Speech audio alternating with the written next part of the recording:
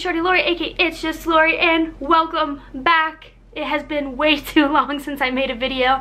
I feel like I say that a lot, but it really has been so long since I made a video. The last video I made was the beginning of January, and it is now the beginning of July. So about almost 7 months of making a video. If you guys saw, I'm pretty sure in one of my last videos I actually said I moved states, so that's probably the biggest reason why I haven't made a video. I actually moved from Colorado to Oklahoma, so now I am in Oklahoma. So it's just been a lot going on. If you guys have ever moved, you know it's just a lot happening and you just don't seem to find the time to do anything besides move and just getting accustomed to everything, especially since it's a new state. But I'm finally back to making videos. I'm hoping to make a few more videos. We'll just see how things go, but this was a video I've been thinking about doing, so I just decided to do it. As you can tell by the title, it is actually about Monopoly, which is my favorite game. But before we get into that, I'm actually just gonna give you guys an update on my life, because if you want to know, you want to know. If you don't care, oh well, I'm just gonna tell you anyway.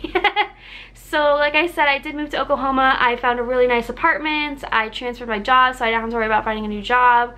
So it's been pretty nice. Probably the main reason I moved though is just so I could be closer to my family. So it's really nice seeing my family. I have some really close family in Oklahoma, so it's just really nice to see them more than, because usually I just only saw them on holidays and maybe in the summer. So it's actually really nice that I can just pop over and see them very, very frequently. Plus I'm young, so why not just move? Before I also show you something, you guys are probably wondering what this says behind me. It says GOAT. So there is a Beatles poster behind it, and that's simply just because the Beatles are my favorite band. There's the word GOAT behind it because my family and I just have a love for goats. We think goats are amazing, and I was out of town one weekend and they decided to just put GOAT above my Beatles poster, and so I just haven't left it. I just left it. So that's what's behind me. Hopefully I will have a better wall for you guys, but right now, since I'm just now getting back into it, this is what you're gonna get, which isn't too great, which isn't like the best, but you get the word GOAT and some Beatles, so that works. But one of the biggest amazing things that happened when I moved is I adopted a dog, and his name is Sailor. I adopted him pretty quick after I got this apartment. I've always said that when I when I said when I was moving, I was like, I'm gonna get a dog, I'm gonna get a dog, I'm gonna get a dog. So I did. I actually got a dog. He's actually sleeping right now, so I'm not sure if he'll come and say hi, but we'll see. Sailor! He has a sticker on him. Let's see if he'll get up. Come here. Hi, Sailor. What are you doing? So this is Sailor. He is a hound mix, and he's about 3 years old. I just adopted him. Like I said, I adopted him when I moved out here. So he's pretty new too, but we're getting really acquainted. He's a really good dog. He was actually in a foster home before I got him, so he was really accustomed to apartments, because that's where the foster home was, and so I live in apartments, so he's really accustomed to it. He doesn't really bark. Sort of. He barks because I'm actually in a garage apartment, so below me is a garage, and he'll bark when the garage comes up, but besides that he doesn't really bark. So he's a really chill dog. He's very wacky, but he's really sweet, so I'm really I'm really thankful that I have him, and hopefully you guys will see more of him when he's not sleeping. But I actually just took him on a really long walk, so he's probably just tired right now. Anyway, so that's what's going on in my life right now. So now let's get into what you guys actually are watching this video for, is the video. So if you know me, or if you're just a really good friend of mine or family, you know that I just love Monopoly. I love Monopoly. I even have Monopoly Toms that Toms came out with. I just love Monopoly, and I just like all the versions they have. It's just a really great game. So this is the first time I've actually made a video like this, so hopefully you guys like it. Hopefully it turns out good. I'm very excited for it. I haven't even done this. I'm going to open a Monopoly game in front of you guys, like a new version that I have never seen, and you guys can just see my reactions to it, and you guys can see it. I actually really like these videos because when I see a game, I want to know what people think of it. So I'm one of those people that look on YouTube and are like, hey, what is this, how does this game look, or how does this game look, is it a fun game, should I buy this game? And I saw a couple of people already did this video, but I'm just gonna add to you guys and add my input to it. But yeah, I'm super pumped about this. So this one is the Monopoly Jurassic Park. So like I said, oh, you can hear the pieces. So like I said, I love Monopoly. This is probably my 9th version of Monopoly that I own. So whenever I have game nights, I have all the Monopoly versions you can pick. So let me see if I can name them. I have actually the world's longest Monopoly.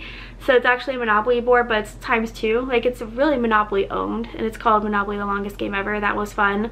I have Game of Thrones, I have Lion King, I have Pixar, I have Disney Parks, I have Big Bang Theory, I have Toy Story, and I have Pixar.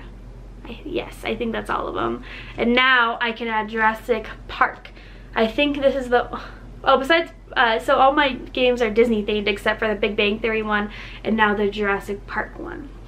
So when I moved here, this is a little off topic, but so when I moved here, I actually made a really good friend. Her name's Hannah. She's probably like my twin. It's very weird. We have a lot of things in common. And so we went shopping and we were in the game board aisle because she was looking for a game. And I saw this, and you know what attracted me to it? It has one of these. Oh, I wanted the Jurassic Park music. Let's try it again.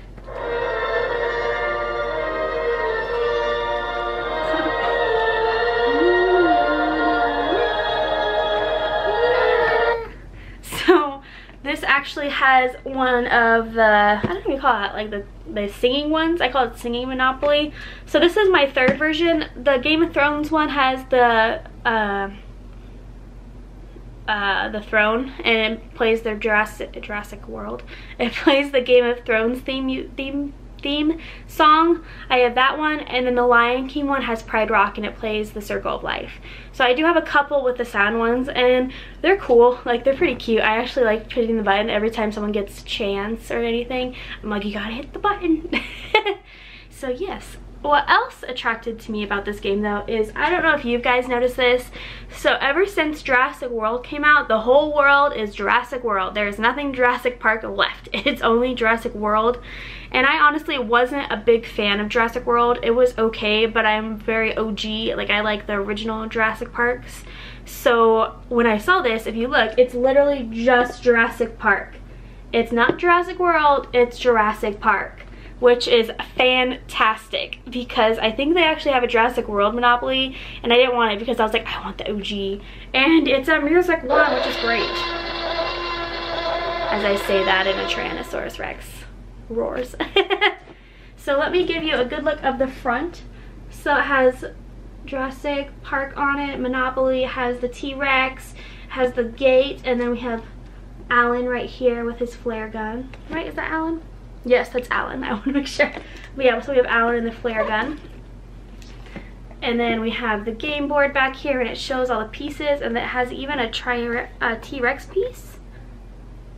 Or is he part of the game? I honestly bought this and I haven't opened it yet. So this is all new to me. Oh, it says secure the park and avoid a rampaging T-Rex. Interesting. If you guys have bought another Monopoly versions, you know some of them are different. They add like different things. Like my Game of Thrones one has a lot of like dark cards where you can like steal people's houses and everything. So Monopoly versions do have like different rules and everything. So this will definitely be interesting. But let's open it and see what's going on with the T-Rex. Okay, so I just cut off the tape and everything, so let's open it. Oh, I kind of like how they did this. It's like the cover. That's snazzy because there's the gate, and here's the gate. Oh, I like this. Is it taped in there? So it's just a very thick box. I want to get the gate out though. I'm doing it with one hand while I hold the camera, so.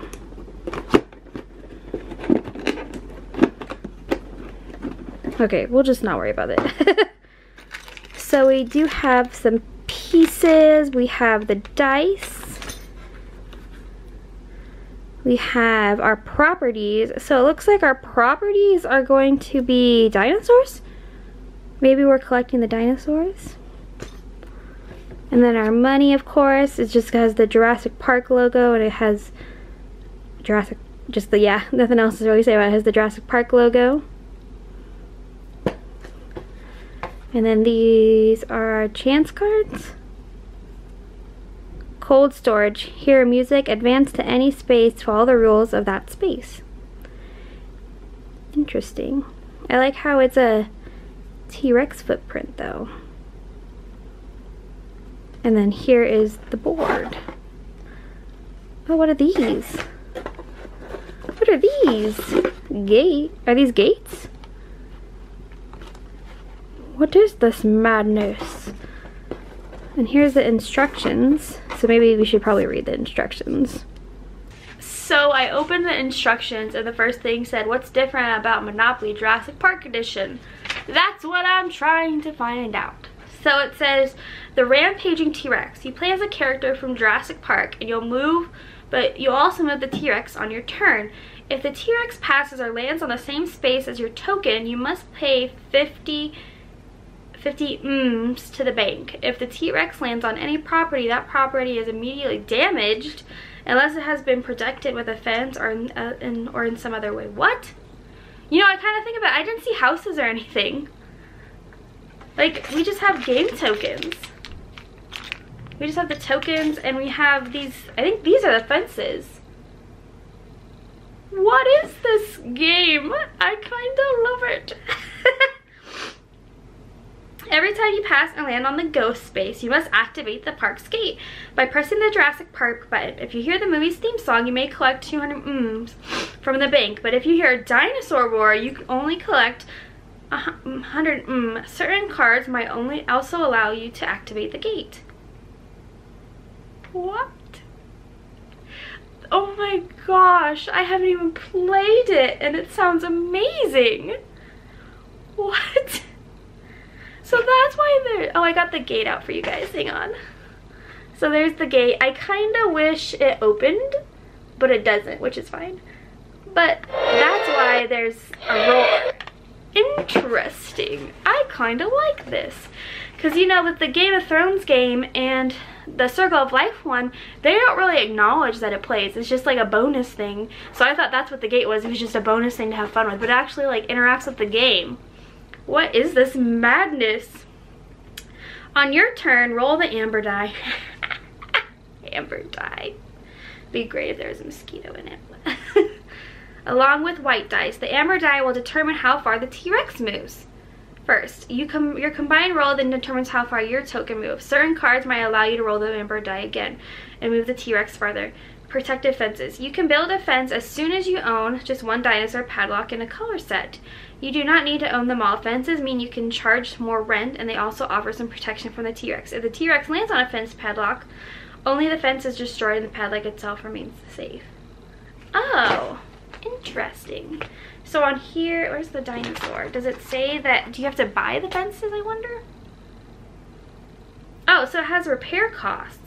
Okay, rent with the, okay, so if we have a Brachiosaurus, it's rent 4 M's, rent with fence 10 M's, and a fence costs M. Okay, so I think you're protecting the park, which is from the T-Rex. Hang on. Sorry, there's a glare. So if you guys can see that.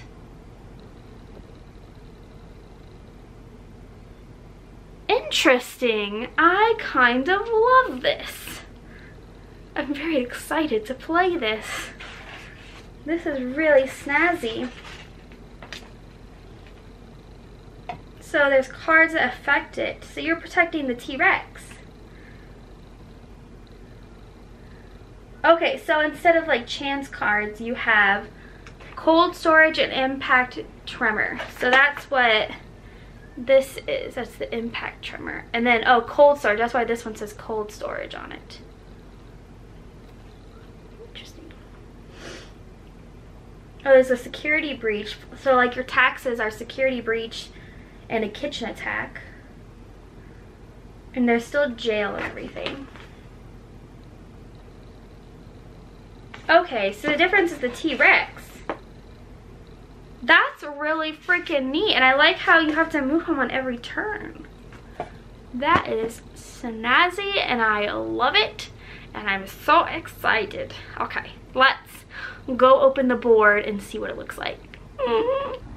Okay, so I moved to my living room floor just because it was bigger, and I'm sorry about the glare. Again, my lighting isn't the greatest, but here is the board. So here is the Go space. And so, like I said, I think you're collecting dinosaurs. But the one thing that's kind of, I mean, it's okay, but instead of having like, well, I kind of get it now. So you have a Brachiosaurus, and then you have Brachiosaurus 2. So that's your brown spaces, basically. That's what I always call them, the brown spaces that are worth crap, that are not worth much at all. And then, so it looks like that's for each dinosaur. We have Brachiosaurus. I cannot pronounce that one, but I'm just going to call it the ducky dinosaur. And then we have our in jail card. I actually missed these, I'm sorry. We have the cold storage card and the security breach. So like I said, this is like your taxes. And then this is like your chance cards. And then these are your transportations. So there should be 4 of them. So this one says alternate tour road. And then your impact tremor control room. I think that's another taxes. West Service Road, and then your next ones are Triceratops. This wacky looking dinosaur. I like how it like merges into that though. That's snazzy. I like it. Oh, and then your Dilophosaurus when it's gonna spit on you. I actually really love this like detail of it, just like merging in together. That's really, really pretty. And then Gallimimus, and then here is another taxes. And then Velociraptor, of course. We can't have Jurassic Park without Velociraptors. And then East Service Road. And then the last one ends with a T-Rex. Oh, look at that. So that's your board. And they, like the usual, they have, like usual, they have the spots. We have this for the tremor, and then we have the cold storage box. And then there's the giant T-Rex. Ooh. And then we have our bridge right here. So I think, should I put him on the Monopoly part? Because he's near Go? I think that's a good spot to put him.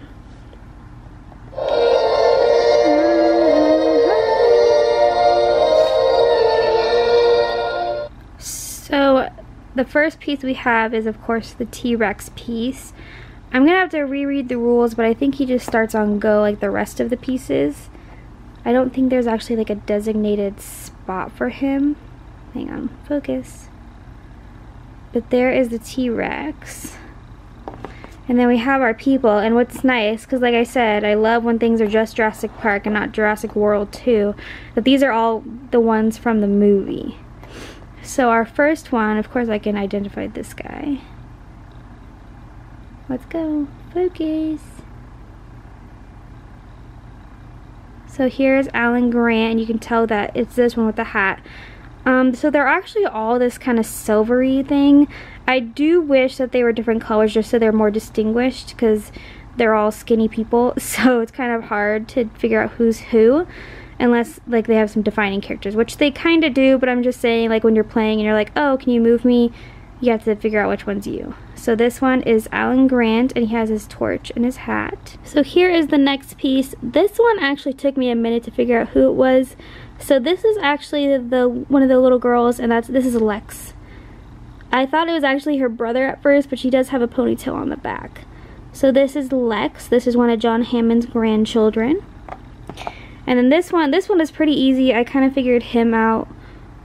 If he focuses, come on. Focus. So this is John Hammond's other grandchild, and it's Tim. You can kind of tell it's him because he has his books and everything, because he was a big fan of Dr. Grant. So this is Tim.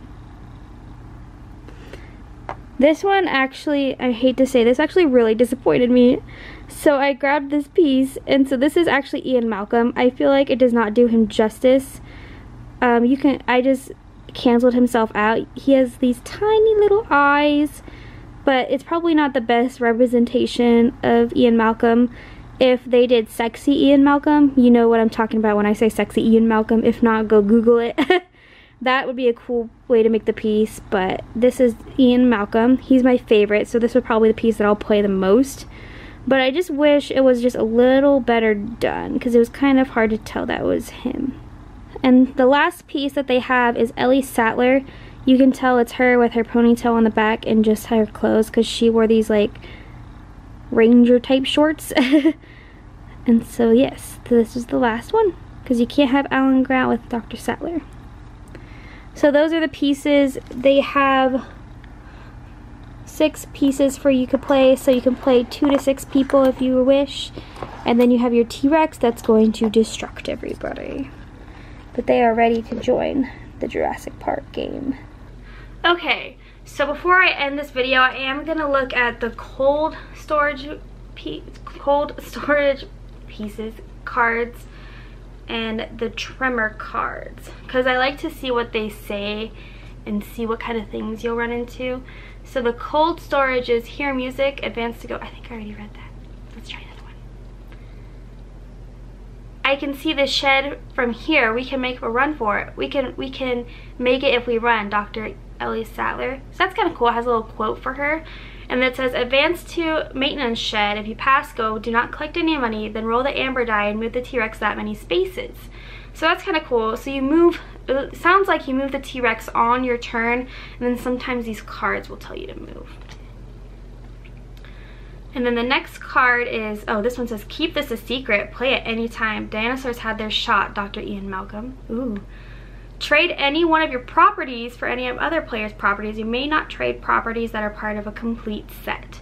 So they actually have a card like this in the Game of Thrones one, which is actually really, really snazzy. But it's saying, and then Jurassic Thrones, I don't know, the Game of Thrones one, you can actually take all, like a complete set and trade it with somebody or steal someone's complete set.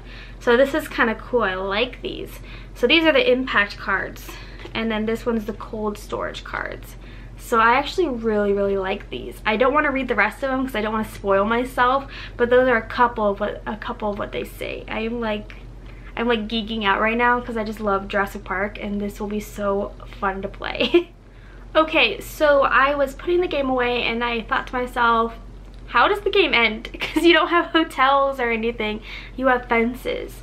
So I read the handy dandy directions.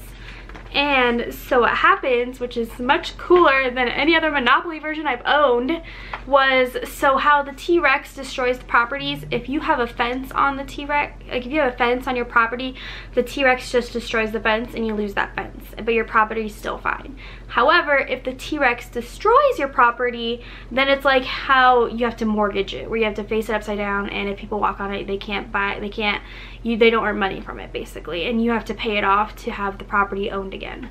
So kind of just like how normal like mortgaging. However, if the T-Rex destroys all the properties, the game's over and the T-Rex wins. Like, that's so awesome. I mean, hopefully the T-Rex does not win because you want to beat the T-Rex, but that's how the game ends. Also, the other way to make the game end, if you don't like if you're like awesome sauce and beating Jurassic Park, is you have there's only one player left, which is like normal Monopoly. So how the game ends is normal Monopoly, where you have one player left. So that means they own all the property. Like if you are run out of, like if you have debt and you have no money, you're out of the game basically. And so if there's one person left, that ends the game. Like I said, like normal Monopoly, or the T-Rex wins because he destroyed all the properties. So yeah, that is pretty cool, and I'm very, very excited to play this game. Alright guys, so that was my look into the Jurassic Park game. I hope you guys enjoyed it. I actually had really fun doing it.